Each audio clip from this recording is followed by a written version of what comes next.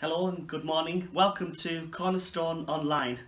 We're all the way from Evenwood in the southwest of County Durham, and it's fantastic that you can join us today. Wherever you are, whatever you're doing, it's great to spend this time together. Now, for the next couple of weeks, for Cornerstone Online, it's going to look slightly different to how it's looked for the past many months. Because I'm away on holiday and Pastor Sandy's going away and various people in the church are going to be on holiday here and there, we thought that we would do something, just a slimmed down version of what we are doing online. So this week and next week it'll be a bit of a shorter version of what we're going to do. So we will have a short time of worship together. We will have God's word preached, which is one of the most important things, because God's word touches hearts and changes lives. And in this time that we're going to share together, although it might be different to how we've done things before, we keep saying that God's doing something different. Well, for the next couple of weeks, we'll be doing something different. But through it all, we pray and hope that God will touch your heart, that you will know God's blessing, that you will know God's voice into speaking into your situation, that you will know the reality of God's presence with you, and you will know his abundant life, because that's why Jesus came, the thief comes to steal and kill and destroy, but Jesus came that we might have life, and life to the full, life more abundantly. So we pray that you will know that life today as we worship together and as we hear God's word. Pastor Sandy's going to preach later on about the dynamics of change, the third part of the dynamics of change in our hearts, individually and as a church. So be blessed this morning. In the name of Jesus we ask it. Amen.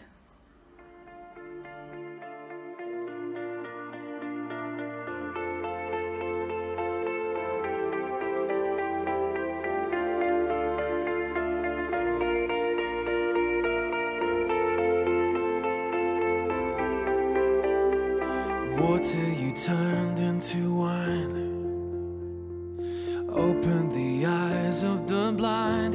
There's no one like you,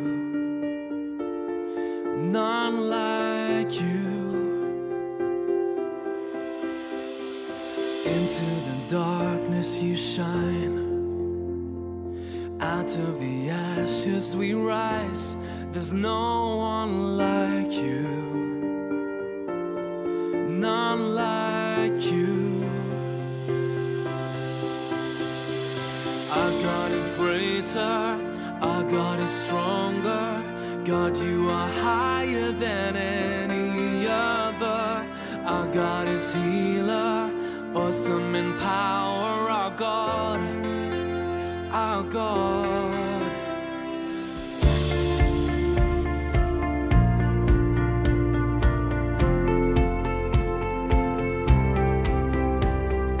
Water you turned into wine, opened the eyes of the blind. There's no one like you, none like you. Into the darkness you shine, out of the ashes we rise. There's no one like you, none like you. Our God is greater, our God is stronger. God, you are higher than any other. Our God is healer, awesome in power. Our God, our God. Our God is greater, our God is stronger. God, you are higher than any other. Our God is healer, awesome in power. Our God, our God.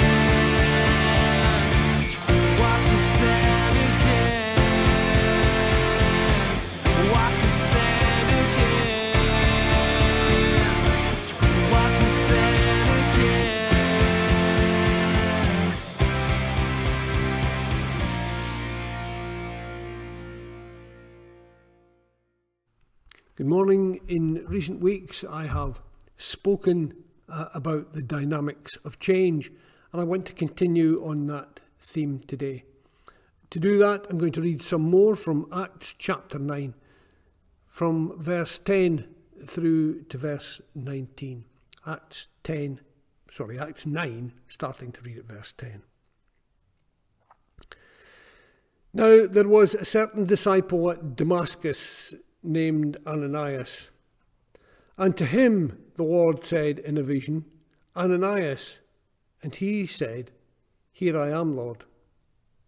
So the Lord said to him, Arise and go to the street called Straight, and inquire at the house of Judas for one called Saul of Tarsus. For behold, he is praying. And in a vision he has seen a man named Ananias coming in and putting his hands on him, so that he might receive his sight. Then Ananias answered, Lord, I've heard much from many about this man, how much harm he's done to your saints in Jerusalem. And here he has authority from your chief priest to bind all who call on your name. But the Lord said to him, Go, for he is a chosen vessel of mine, to bear my name before Gentiles, kings, and the children of Israel. For I will show him how many things he must suffer for my name's sake. And Ananias went his way and entered the house, and laying his hands on him, he said, Brother Saul, the Lord Jesus, who appeared to you on the road as you came, has sent me that you may receive your sight and be filled with the Holy Spirit. Immediately there fell from his eyes something like scales, and he received his sight at once, and he arose and was baptized. And when he had received food, he was strengthened. Then Saul spent some days with the disciples at Damascus. Let's pray. Father, concerning your word, make it as real to us today as it was the day that it was written. Speak to us clearly, so that we might understand the things of your heart. In Jesus' name, amen. In this short series on dynamics of change, I have previously spoken about laying aside our plans when God brings about change, and some things have to stop to allow things to begin. Not short and snappy titles, but a summation of the things that we've spoken of. Today, I want us to see God sometimes does things in ways which we do not comprehend. Things in ways that we don't understand, even how they could be of God. Let's start by looking at the man in our scripture reading, the man Ananias. It's most likely that Ananias was Jewish, and we can say that because at that time not many Gentiles had been evangelized, not many who were outside Judaism had become followers of Jesus. And indeed, that was what Saul of Tarsus would go on to do. So it's most likely, most probable that Ananias was a Jewish man. Every person who believed that Jesus was the Messiah would have known about this Saul and of how much of a threat he was. From the beginning of Acts 9, we see that Saul had the favour of the Sanhedrin, of the ruling Jewish council, and he was given authority to persecute and imprison the followers of Jesus. As we saw before, he was the one who stood by when Stephen was martyred. Saul represented a very serious threat to those that were in the way, to those that were the followers of Jesus. And if God had not stopped him when he did, not stopped him in his tracks, then many more might have died. I think I can confidently say that Ananias' natural inclination would have been to avoid Saul of Tarsus at all costs. In verses 11 and 12, the Lord tells Ananias what he wants him to do. And in verses 13 and 14, we see his very measured response. Let me read those verses again. Then Ananias answered, Lord, I have heard from many about this man, how much harm he has done to your saints in Jerusalem. And here he has authority from the chief priests to bind all who call on your name. I cannot think but help. No, I cannot help but think that if the Lord had asked me to do that, it would have brought out my inner Jonah. You want me to go where, Lord? You want me to see who? You want me to do what? It's difficult for us in this nation and at this time to comprehend just how much of a threat Saul posed to believers, because we live in a society where no one has that kind of social, legal, religious power. Though we do know that there are nations around this world where believers are at risk of persecution, at risk of imprisonment, at risk even of death. If this had not been God at work, then Ananias could very well have found his life in danger.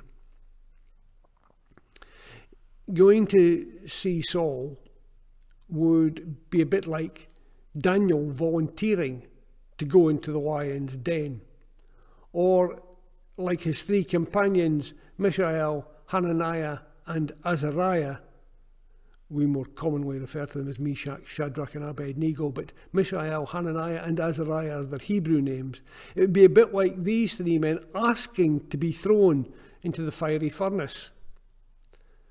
Daniel emerged unscathed from the lion's den, and his companions came out of the furnace without as much as a burnt hair or even the smell of smoke. And that was only made possible because God was with them and kept them safe in the most difficult of circumstances. If Ananias had been operating on earthly wisdom alone, he would never have gone to see Saul. But Ananias was answering a higher call. Scripture tells us that it was Jesus that he was answering to. For Ananias to approach Saul with any hope of success, he had to be absolutely certain that the instruction came from God. If you believe that God wants you to do something, particularly something different or unusual, then we have to be as certain as we can that it's God who's speaking to us before we start out. We have to be sure that it's not the enemy whispering in our ear because he wants to divert us or to harm us.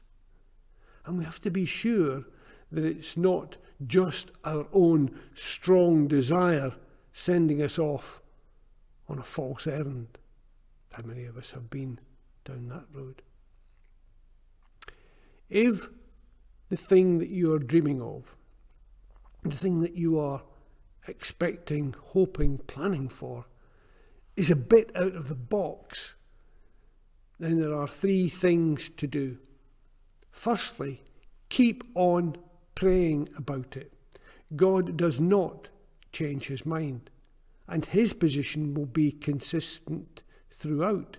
God doesn't say, go over here. No, hang on, go over there. God does not change his mind in that way.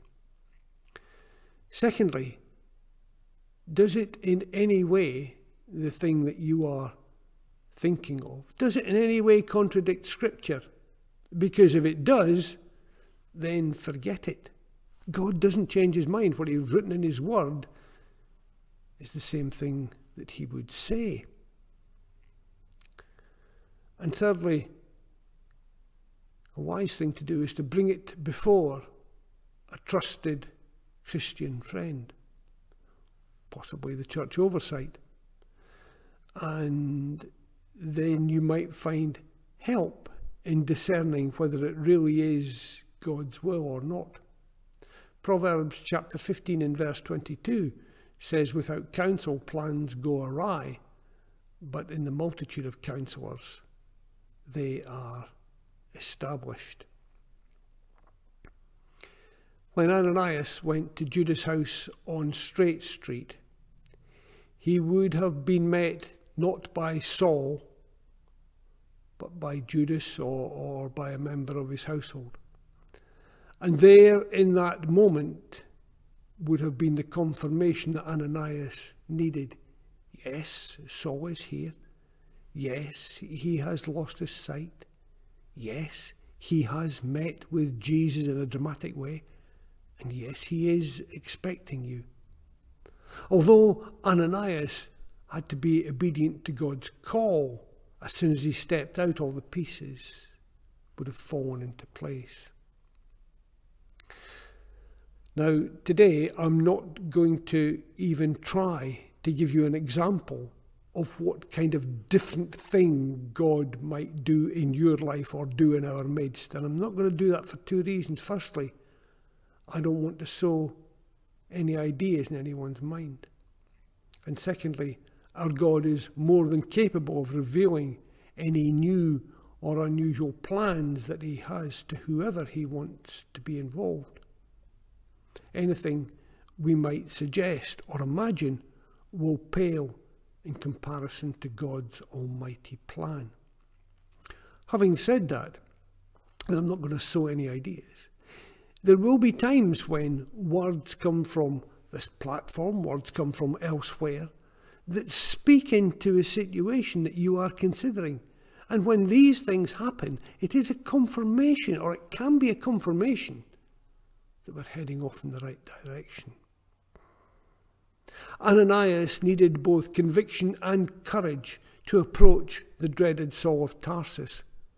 But God won't always call us to do heroic or challenging things. And here I think of Naaman, the commander of the army of Syria, who was, as we read in 2 Kings chapter 5, an honourable man and a leper. After some toing and froing, Naaman came to Elisha, the prophet of Israel, seeking to be cured from his leprosy. The task that he was given was not pleasing to him. It wasn't pleasing for a couple of reasons. First of all, because Naaman, having made the journey, at least expected Elisha to come and talk to him and not just send a servant. But secondly, it was the task itself that put Naaman off. Naaman wasn't disconcerted by the enormity of the task that he was given, but he was upset at just how meagre it was. Naaman thought he'd have to do something mighty to accomplish such a work of healing. But when the answer was go and take a bath, or more accurately, go and bathe 7 times in the Jordan River, he got upset and would have walked away if his servants hadn't persuaded him. Naaman went, he bathed, and he was healed, just as the man of God said. So today, from Ananias and Naaman, we learn that sometimes God uses the most unusual events and circumstances to accomplish extraordinary things. And his great works are not finished yet. Don't be afraid of change that God has ordained, for his ways are higher and his plans are greater than anything we might imagine. In 1 Corinthians chapter 2 and verse 9 we read, "Eye has not seen, nor ear heard, nor have entered into the heart of man the things which God has prepared for those who love him. When unknown or unusual events happen, when we believe that we're being led to do something that is different, go first to God, for when we do, he will make his plans clear. Lord, fill us with your wisdom and create in us a rising expectation that you will, in unusual ways, use us to do great things that will glorify your precious name. Shall we pray? Heavenly Father, Lord Jesus, in every way, in every circumstance, when new or unusual things come our way, help us to understand that they may be of you. But Lord, give us your wisdom and discernment to know that which is yours and that which is just diversionary. Speak to us clearly and accomplish that you want to do in our lives today and every day. Amen. And we come now to a time of breaking bread together and of prayer. So we're going to pray first, and if you would like to go and prepare the bread and cup, then now would be a good time to pause and go and do that. But we're going to pray together. We're going to think of those verses in Philippians 4:6-7. Again, we share these many, many times. Do not be anxious about anything, but in every situation, through prayer and petition, with thanksgiving, present your requests to God, and the peace of God, which transcends all understanding, will guard your hearts and minds in Christ Jesus. Lord, we do pray. We pray for those who are anxious. We pray for those who need your peace. That, Lord, as they reach out to you, you will fill them with your peace to overflowing, the peace that passes all understanding, the peace that we can't even understand. But Lord, we pray that they would know your peace, they would know your presence in their lives. For those who are lonely, for those who are hurting, that Lord, they would know your rebuilding, they would know your touch of healing in their lives. And Lord, we pray for our families and friends, Lord, those who know you and those who maybe are far off. We pray for each one. As we pray together, we lift up the names of the people who we're thinking about. And Lord, we ask you to come and move by your power. Come and speak to hearts, speak to lives, change hearts, change lives. And Lord, draw people to yourself. Help us to be your hands and feet, to be your mouthpiece, to do and say the right things that would help people be drawn to you. And we join together as we say the Lord's Prayer, the prayer that Jesus taught us himself. The words will be on the screen. Our Father, who art in heaven, hallowed be thy name. Thy kingdom come. Thy will be done on earth as it is in heaven. Give us this daily bread, and forgive us our trespasses, as we forgive those who trespass against us. And lead us not into temptation, but deliver us from evil. For thine is the kingdom, the power and the glory, forever and ever. Amen. And we do come now and we break bread together. We say thank you for the great sacrifice that Jesus made for each one of us. We say thank you for his love that he poured out on us from the cross, for his grace that we didn't deserve, for the mercy that he shows in our lives. And we read the words from 1 Corinthians 11.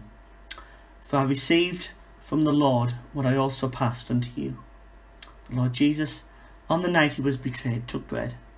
When he had given thanks, he broke it and said, This is my body, which is for you.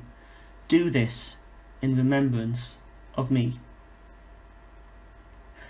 And in the same way, after supper, he took the cup, saying, "This cup is the new covenant in my blood.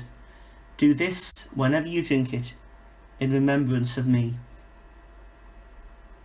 For whenever you eat this bread and drink this cup, you proclaim the Lord's death until he comes." And we are forever thankful for his love for us, for his sacrifice that Jesus made, as we continue with our service this morning.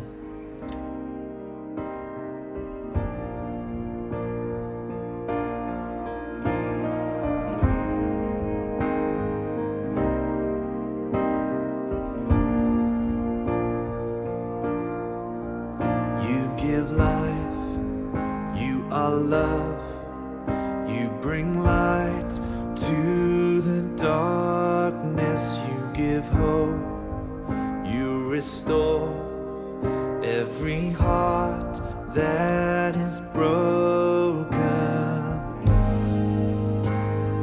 Great are you, Lord. It's your breath in our lungs, so we pour out our praise, we pour out our praise. It's your breath in our lungs, so we pour out our praise to you only.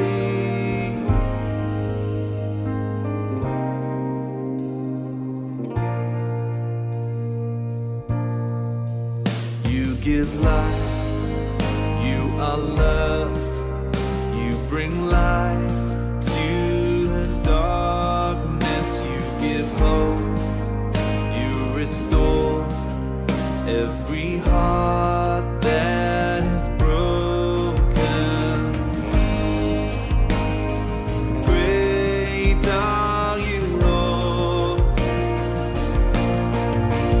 It's your breath in our lungs, so we pour out our praise, we pour out our praise. It's your breath in our lungs, so we pour out our praise to you only.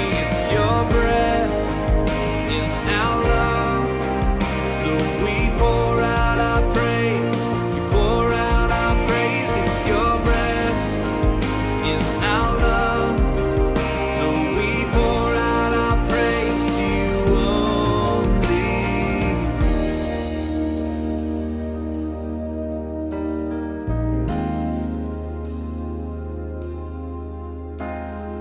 All the earth will shout your praise, our hearts will cry, these bones will sing. Great are you, Lord.